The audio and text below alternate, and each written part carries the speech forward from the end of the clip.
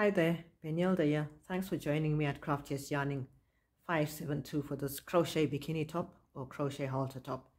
I've made it in this greenish blue color and this dark beige color. It's easy to make and it won't take you very long to make. And you won't need to do any seaming or joining. Everything is included in the crochet process. And these straps that you see, that you tie around the neck and at the back, they're nice, thick and trendy. So this crochet bikini top is basically for sizes small and medium. The cups are about 6¼ inches wide, 6 inches long. But you can fit a bigger size if you want a tighter look or you want to show more skin. But you can always make the straps longer, or you could use a larger hook or thicker yarn. We're going to crochet left-handed and we're going to use just 3 stitches. The single crochet along the edges, the double crochet for the cups, and then we'll finish off with the reverse single crochet or crab stitch, as it's also known. You're going to use it along the edges. So this stitch is a very good edge stitch because with it the straps are not going to easily twist or bend out of shape. And you won't need much yarn for this bikini bralette. I'm using yarn left over from a previous project and it was called the Patchwork Crochet Sweater. Please check it out. So other tools that you will need for this crochet halter top are size 3.5mm crochet hook. You're going to need 2 stitch markers, okay, a scissors, and a yarn needle for weaving off the tail ends. We are going to do the cups one by one first of all. To start this crochet bikini top, let's make a slip knot. And then let's chain 29.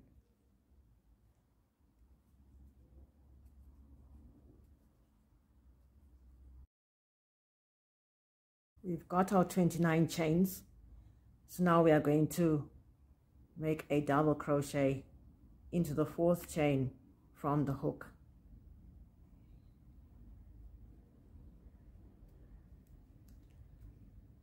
Then we are going to double crochet into all these chains, the rest of the chains, to the end of the row.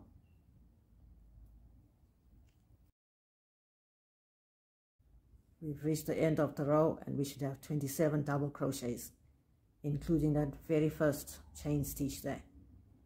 So let's make a turning chain. At the end of every row you make a turning chain.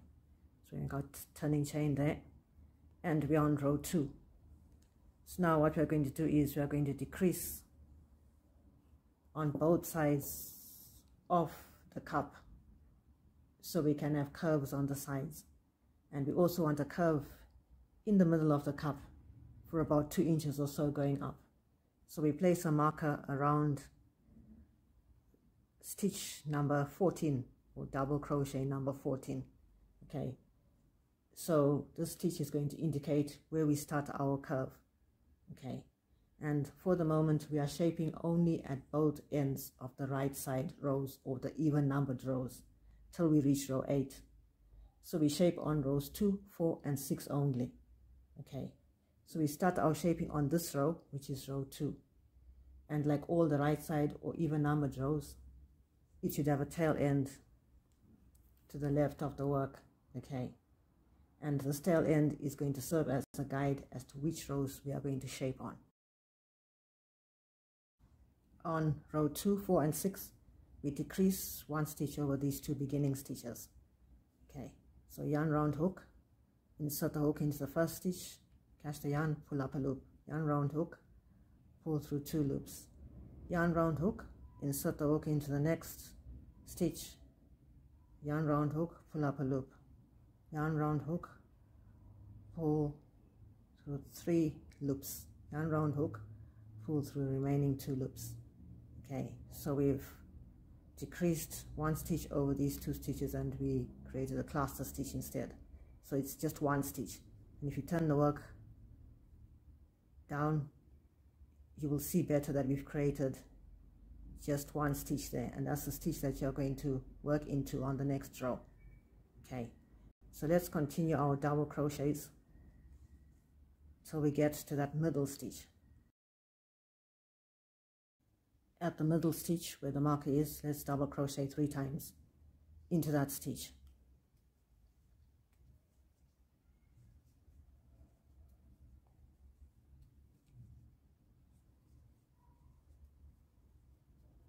And then let's double crochet into the remaining stitches to the end of the row, to the last 2 stitches of the row. We will decrease 1 stitch like we did at the beginning.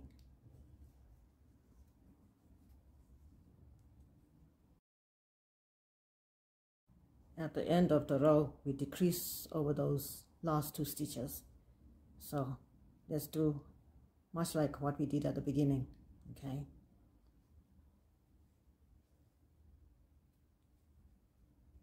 insert into the last stitch, pull up a loop, yarn round hook, pull through 3 loops, yarn round hook, pull through remaining 2 loops, and then you make a chain. Okay, so that's how we decrease at the beginning and end of row 2, 4, and 6. And at the end of row 2, we should have 25 stitches left, having started with 27. So when you're doing your count, you're count these 3 stitches in the middle as 1 stitch. And the best way to do your counting, especially at the beginning, is to turn the work up and then count the stitches like that, so that those cluster stitches at the beginning and the end can show up as 1 stitch. Okay, we've made our turning chain. We're on row 3, and what we do on row 3, the wrong side row, is the same thing we do on row 5 and 7. So we make 2 further chains, and these are going to serve as the first double crochet of the row. Okay, so we're going to double crochet to those 3 middle stitches there. So yarn round hook, you miss that cluster stitch that we made there at the end, you miss it, and you double crochet into the next stitch. So let's continue to those 3 middle stitches.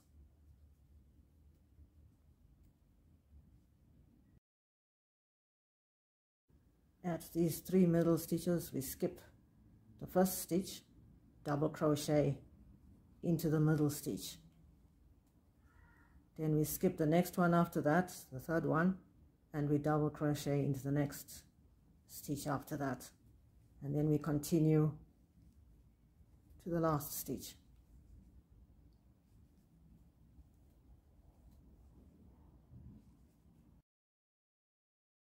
At the end of the row, there is this cluster stitch that resulted when we decreased over 2 stitches at the beginning of row 2. So what you do is you double crochet into the middle of the edge of that cluster stitch, because you want to maintain the curve at the end there. Okay, so you make your turning chain. Okay, so you're on row 4, and what you do on row 4 and row 6 is exactly the same thing you did on row 2, and then row 5 and 7 will be exactly the same as row 3.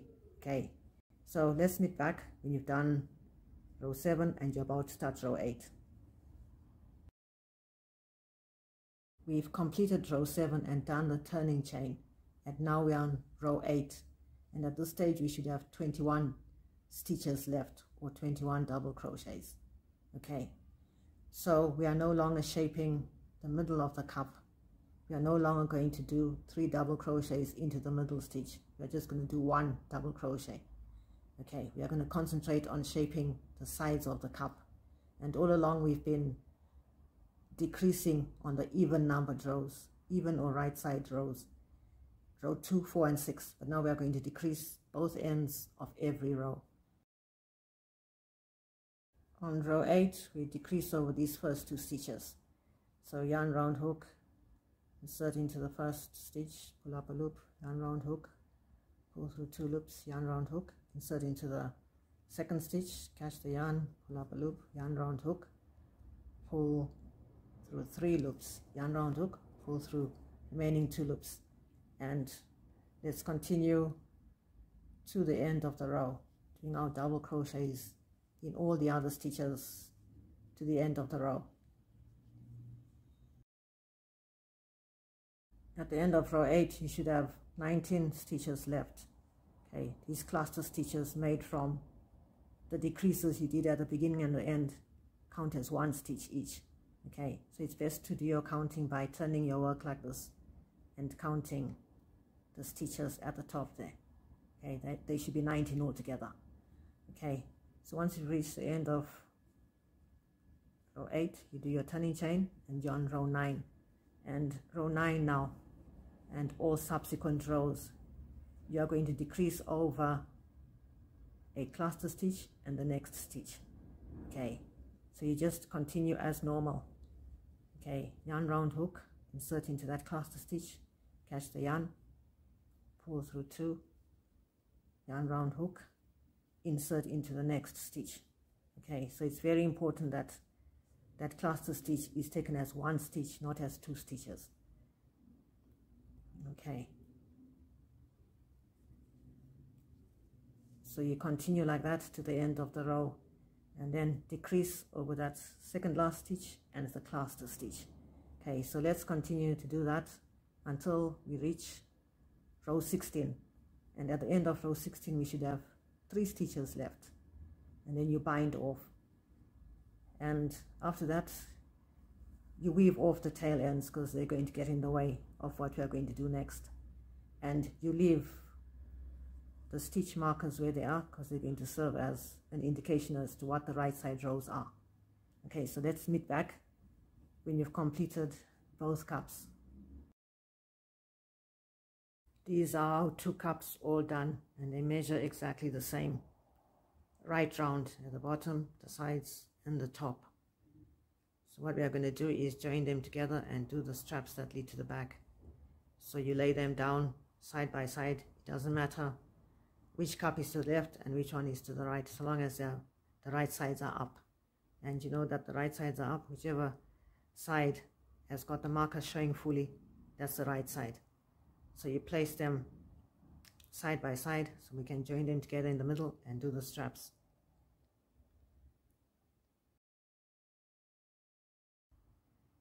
We are going to start with the left back strap, which would be here. So let's turn the cups around so that the bottom edges of the cup are facing up, and we'll start with the left strap. And to start that, let's chain 62. Start with a slip knot and then chain 62.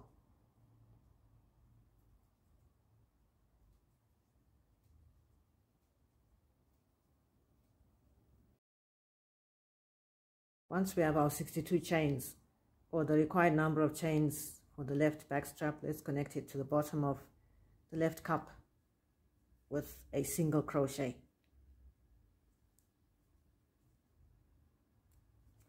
And then we are going to single crochet right along this bottom edge of the left cup, and we are going to single crochet in between these double crochets.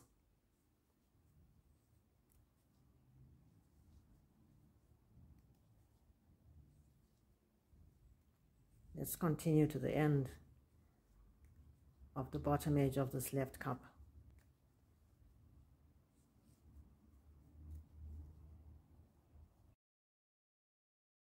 To connect the cups, let's chain 3.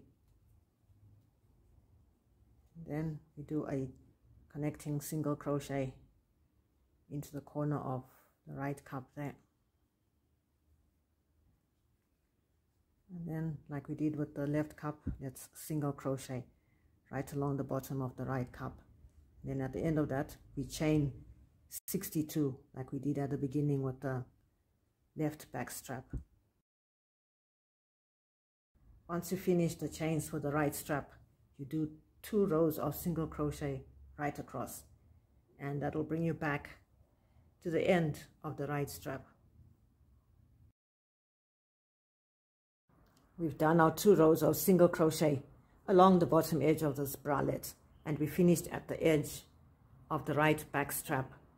So let's turn our work around so that the cups are facing up, right side up. And what we are going to do, starting from the right back strap, we are going to single crochet across this vertical part of the right back strap, along the horizontal edge of the right back strap, and then we'll single crochet evenly along the outer edge of the right back strap until we get to this point here. So let's do that. When you get to the top of the right cup, you'll see these 3 stitches that were left after we completed the right cup. A cluster stitch at the beginning, 1 at the end, and then an ordinary one in the middle, but it's really 3 stitches there. So what we do is single crochet into the bottom of the very first one there. Then what we do is chain 75, so we can begin shaping the halter neck part of this right cup. So we chain 75.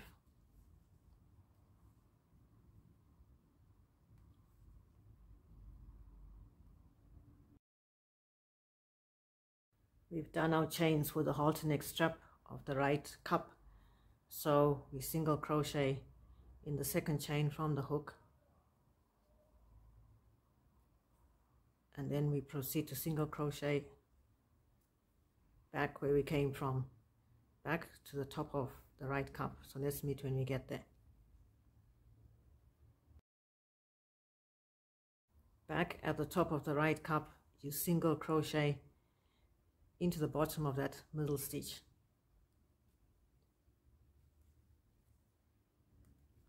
And you turn your work around and you single crochet back up this right neck halter strap, and then you single crochet back down again to the top of the right cup. Back at the top of the right cup, you single crochet into the bottom part of the first part of this cluster stitch.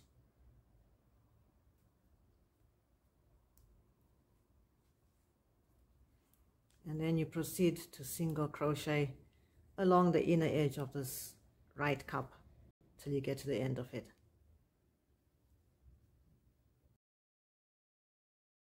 At the bottom of the right cup, we have these 3 connecting stitches.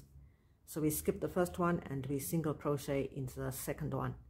But instead of doing it at the top, let's single crochet in between these 2 single crochets, because we want a firm middle area. And then we skip the next single crochet and we proceed to single crochet up the inner edge of the left cup. And we continue like that, and we complete the left side of this bralette the same way as we did the right, doing the halter neck strap as well. And we finish off at the edge of the left back strap. We are at the end of the left back strap, right side facing.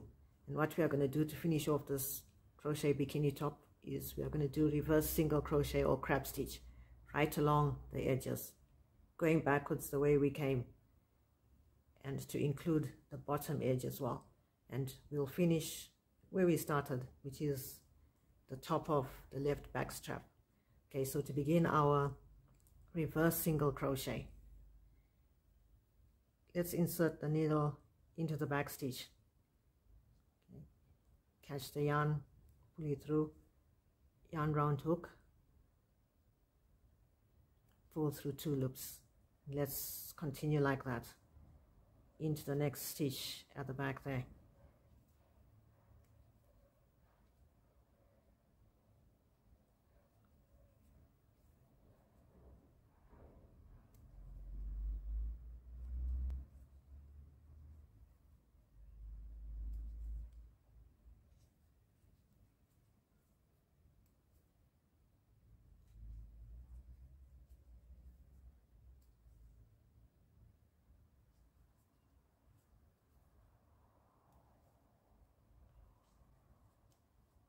So that's our crab stitch or reverse single stitch, where we single crochet backwards the way we came.